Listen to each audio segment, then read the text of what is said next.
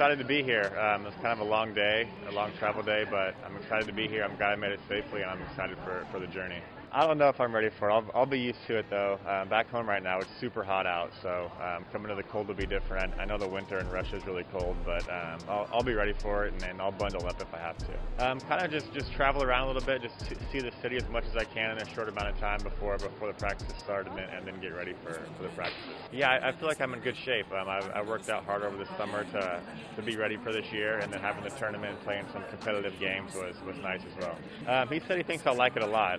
He said he'd love to hear it in Zenit, so I'm excited for it. It's a new journey, and I'll be ready for it. I can't wait for the games to start. I didn't play with fans last year, so I'm really excited to see the fans this year, and hopefully we'll have a great season. My head is swivel, they said I got ADD. I talk to God, better watch what you say to me. I don't care what you do or what you say to me. I walk in favor because my mama